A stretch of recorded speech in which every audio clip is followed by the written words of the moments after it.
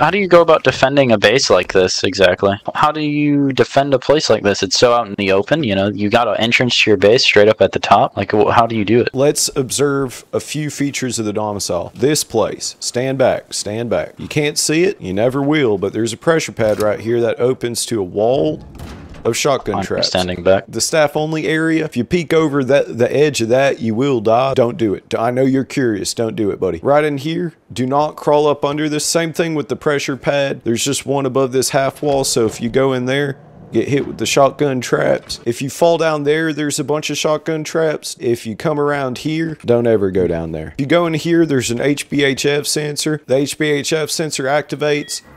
The ladder hatch drops, you're locked in, you can't get out. Go up, which deactivates the trap, and then you're stuck up here in the tower. So just don't come in there and you'll be fine. I feel like there's probably a trap or two I'm missing, but I'm sure I'll find it.